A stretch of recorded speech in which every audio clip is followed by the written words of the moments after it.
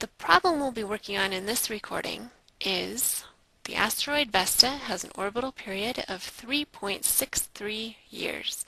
What is its average distance? That's the same as the semi-major axis from the Sun. And we want our final units to be AU, or astronomical units. To solve this problem, we can use Kepler's third law.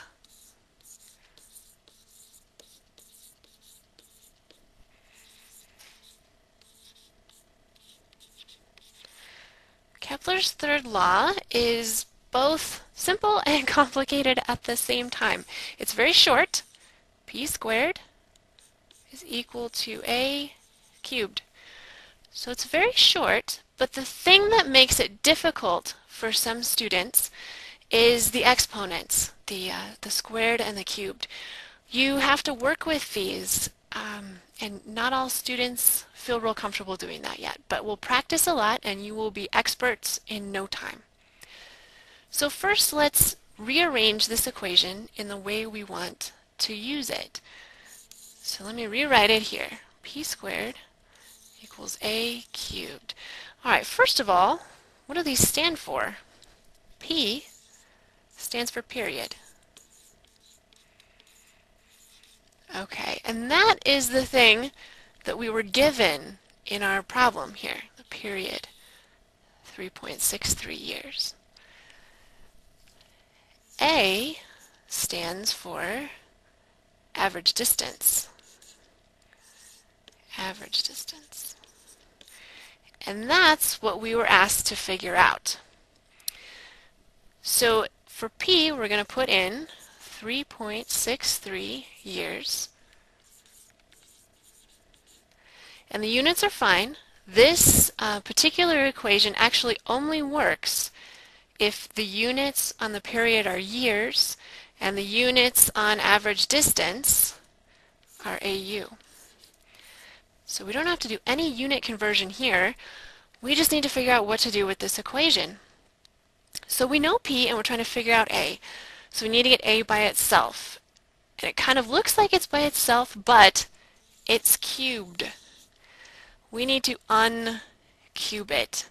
And the way to do that is to take a cube root. I'm going to rewrite this again to get a little more room. A cube root is the same thing as raising something to the 1/3 power. So I'm going to take this whole side and raise it to the 1/3 power, and I need to do exactly the same thing here, because you always do the same thing to both sides.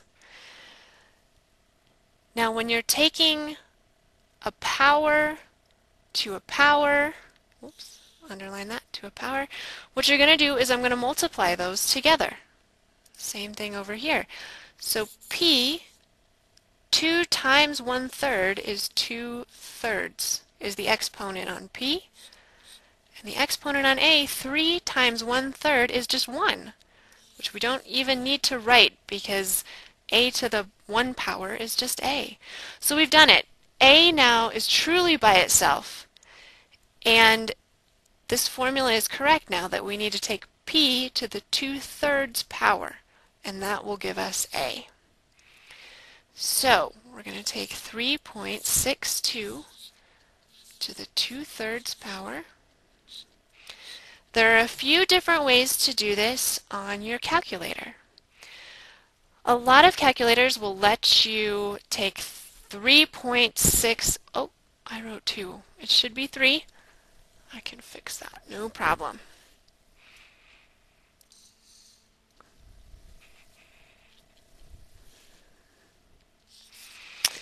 Okay, as I was saying, a lot of calculators will let you take 3.63 and then it has a general exponent key. Sometimes it's written as y to the x or just a caret sign. If you're having trouble finding it on your calculator, let me know and I can help you.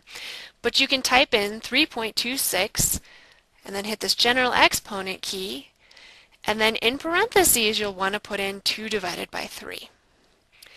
Another way that you can do it is, remember how we did this originally. You can take 3.63 and square it, and then raise it to the 1/3 power, or after you've squared it, you can do a cube root. Some calculators have a general root button where you hit the root button and then you would hit 3 to tell your calculator that it's a cubed root. Some calculators, they're really rare, actually have a cubed root button, but that's really very rare. So there are a few ways to do this. If you're having trouble figuring out how to do it with your calculator, like I said, just let me know. They're all different, so it can be really hard to find the right buttons to push.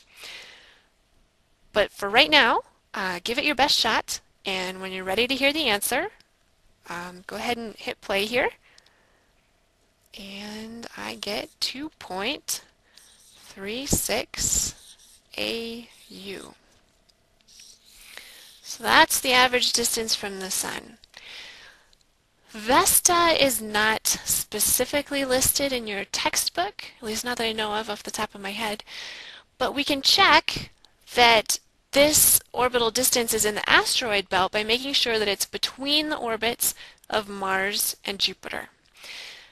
Now, Mars is about 1.5 AU from the Sun. Jupiter is about 5 AU, so 2.36 is between them.